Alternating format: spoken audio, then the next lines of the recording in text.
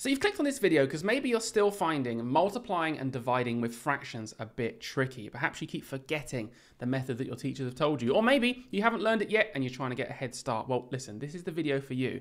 But I'm not just going to dive straight into the abstract where we just look at some fractions and go, this is the rule. I'm just going to take you on a small journey where we get to understand the concepts first. So bear with me and follow me on this journey. So let's go right back for 1 second just to remind ourselves and explore what this symbol means, this multiplication symbol, because I would say 3 times 18, but many of you might also say it means 3 lots of 18, and this lots of being a really key bit of language.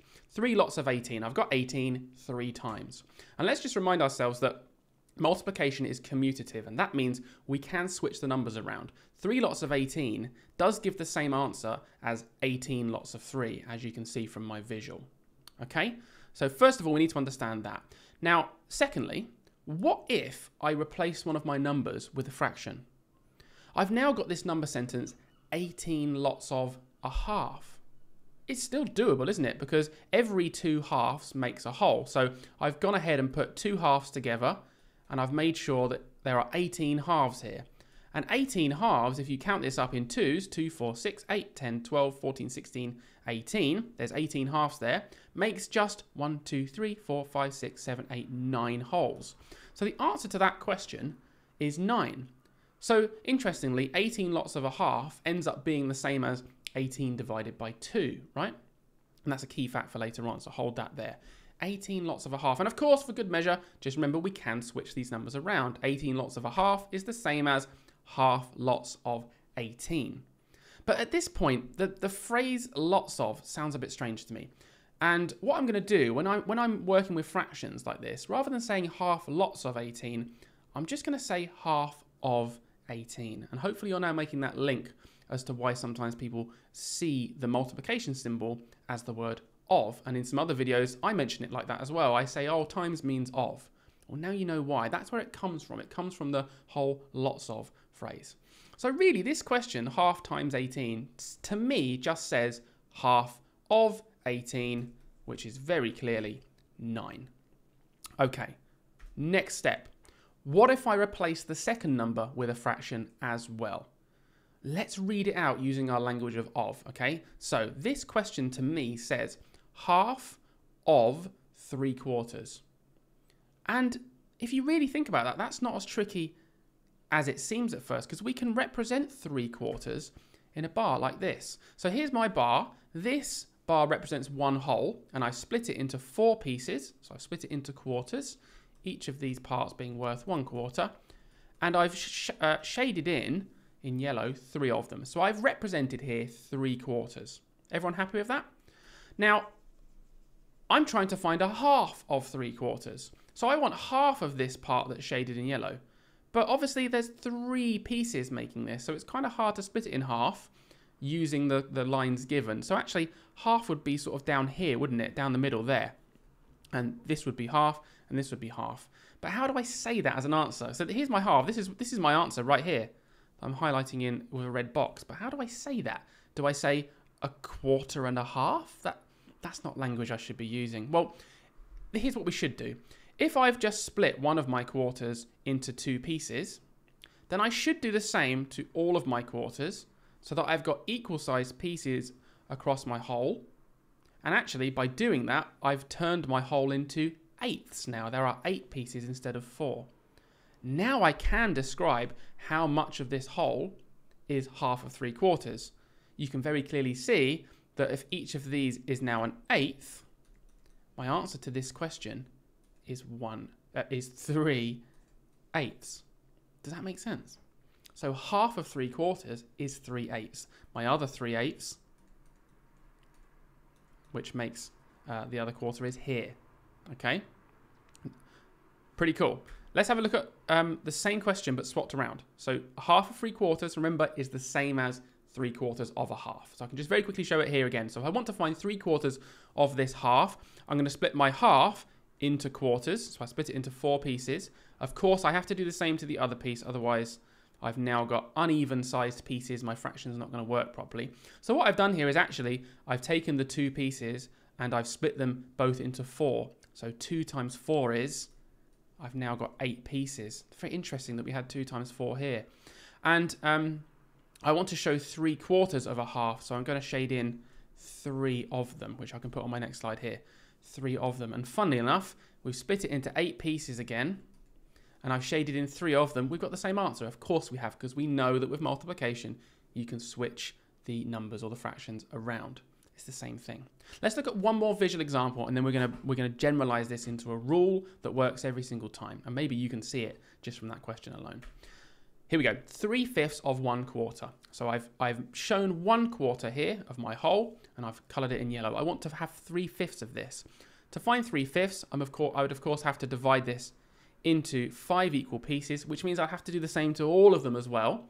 And if I've got 4 original boxes all split into 5 pieces, 4 times 5, I'm going to have 20 pieces here, right? This is going to be in 20ths now. And of course, I'm going to want to shade in 3/5 of 1 of the quarters, and it will look a bit like this. So my answer to this question is, my denominator is now 20, because I split all 4 into 5. 4 times 5 is 20. And I wanted 3/5 of just 1 of the quarters. So I've got 3/20 as my answer. Now, hopefully, some of you are looking at that and thinking, it happened again. Once again, we could just do the numerator times the numerator to get the new answer. And we could just do the denominator times the denominator to get the new denominator answer. Is that a coincidence? No, it works every single time. So now you've understood the concept and the idea of multiplication being of, we can solve these kind of questions really quickly. They're probably the easiest fractions questions to solve, because the rule is simply this. Multiply the numerators together. 3 times 2 is 6. Multiply the denominators together. 4 times 5 is 20. And that is the answer. That's it. So have a go at the next 2. See if you can beat me to it. What would this one be? Let's think. 4 times 2 is 8. This is where times tables comes in handy. 9 times 12 is 108. That's the answer. Could it be simplified? Yes, but we'll talk about that in another time, because this is an acceptable answer. You don't need to simplify it to get your mark in the SATs arithmetic paper. Final one, 7 times 1 is 7, and 10 times 2 is 20. It really is as simple as that. So I could have jumped straight to that, guys, but I wanted you to understand why that works, and hopefully it will help you remember to do this every single time. Let's have a look at just 2 questions from the actual SAT. So this one was from the 2023 arithmetic paper, and I want you to solve it. Pause the video, come back when you've done the answer.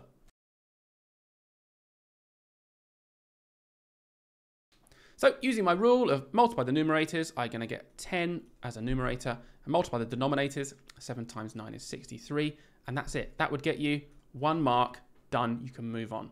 How cool is that? Here's another one that came up in the 2017 paper, so going back some years now. Again, pause the video, solve it, come back.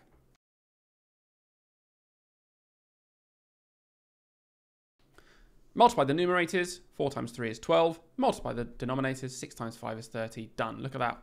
A free mark. Easy, right? It's literally free to me because it's so quick. You can just solve those every single time. Some children would then look at this and try and simplify it, which can be done if you were thinking about simplifying it. You don't need to do that to get the mark. All this might do is open up you making a mistake and then not getting the mark. So just leave the fraction as it is and you'll get the mark. So that's it. Multiplying fractions, nice and easy. Let's move on to dividing fractions. And there's a really big reason I did multiplying fractions first. So stick around in this video and you'll see why dividing fractions is very closely linked to multiplying fractions, the way I teach it. So earlier on, we established this, didn't we? We established that half of 18, or 18 times a half, however you say it, is the same as just dividing 18 by 2. So there's a really interesting link there. Is that random, do you think? Do you think that 2 was just a coincidence? I don't know. Let's have a look.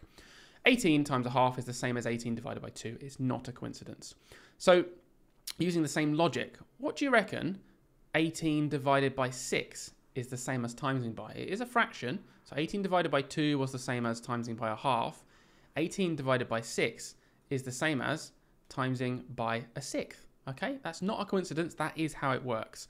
So if I flip my whole number into a fraction by putting 1 above it, it's this, and you multiply instead of divide, it's actually the same question. That's really cool. So let's just explore that a bit more. If I was given the question 40 divided by 5, that is the same as 40 multiplied by a fifth. I'd obviously choose the first one, but for the sake of learning, that you need to understand that that's the same thing. Help me out here, guys. 16 divided by 4 is going to be the same as 16 multiplied by a quarter. That number just gets flipped into a fraction.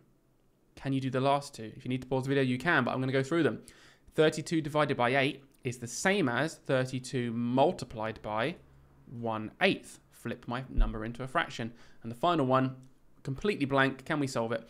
Can we write the same thing? 12 divided by 3 is the same as 12. I'm going to multiply, so I'm going to change my operation into multiply, and I'm going to flip my number into a fraction by putting 1 above it. It's the same as 12 times a third. Bear with me, guys. We're going to get there. We're nearly at the dividing fractions bit. All of this is key to understanding. So one last bit, just to make it really clear, these are the same. Dividing by 3, timesing by a third. Dividing by 6, timesing by a sixth. Dividing by 5, timesing by a fifth. So what if my first number, unlike before where we had whole numbers, 40, 16, 32, what if my first number in these calculations was a fraction? Have you realized that we can turn this into a multiplying fractions question? Because do you know what we do? We take the first number, we leave it the same. We can change our division into a multiplication symbol, and we can flip our number into a fraction, and we know that it will give the same answer. And didn't we just learn how to multiply fractions really easily? Yes, we did. You just multiply the numerators, multiply the denominators. So the answer to this original question here, 1/5 divided by 3, is the same as 1/5 times a third, which I know gives me an answer of 1 times 1 is 1, 5 times 3 is 15. And that's the answer. That's pretty cool, right? So let's try it again. 3/7 divided by 6 is the same as 3/7 times a sixth. Multiply the numerators, multiply the denominators. Awesome, that's the answer. One more time, let's do this. 8/3, and don't worry that it's an improper fraction. It still works.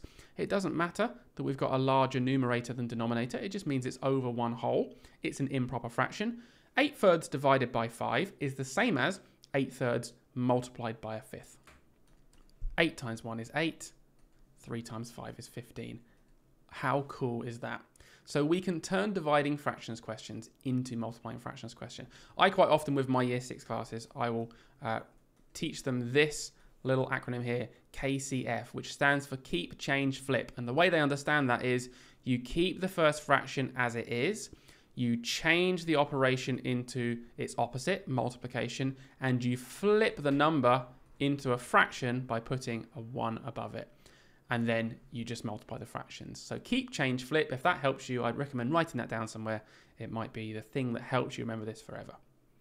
How cool is that? Now, I've got one more slide before we look at some stats questions where you don't need to use that method all the time when dividing a fraction by a number. You can look for a shortcut. Now, if this confuses you, pause, go back a step and stick to what we just learned. But if you're happy with that understanding, this is a bit of advanced knowledge for you to speed you up. If I've got 8/10 divided by 2, if I can divide the numerator by the number, then I can just do that and keep the denominator the same. I'd like you to think of 8/10 as a thing. I think of it as 8 people. 8 people divided by 2 is 4 people, right? The tenths, the people, doesn't change. So because I can do 8 divided by 2, my answer is very simply 4/10. Okay, 8 divided by 2 is 4. Same with this one. Look, 10/25 divided by 5. Well, 10 divided by 5 is 2, so it's just 2/25.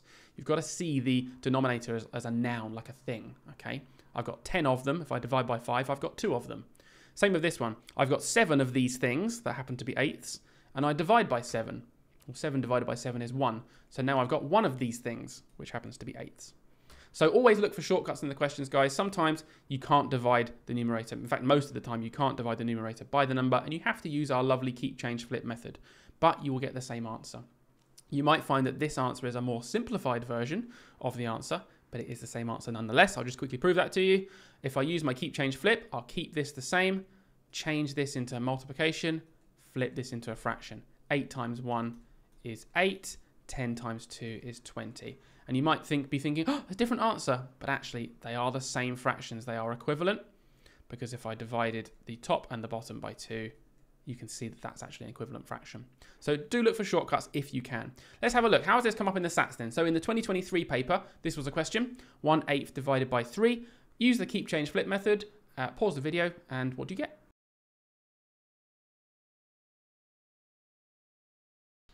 Let's do it. Keep, change, flip. So keep, change that, flip that. 1 times 1 is 1. 8 times 3 is 24. Done. Answer. Next one. This was also in the 2023 paper, so you can see it's more. It comes up more than times in fractions. So pause the video. What's the answer?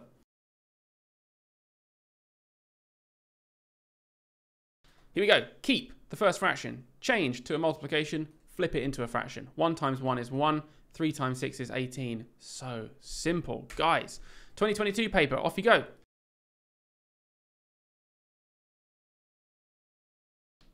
Keep the fraction the same. Change it into multiplication. Flip the number into a fraction. 1 times 1 is 1. 8 times 2 is 16. There's the answer. Think about this. Would you be getting loads of marks really easily by doing this? Okay, think carefully about this one. Off you go.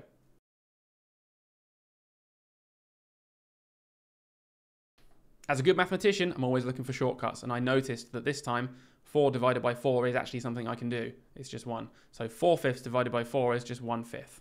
Okay, so well done if you got that one. If you did the keep, change, flip method, you still get the mark. You can do this. Keep, change, flip. 4 times 1 is 4.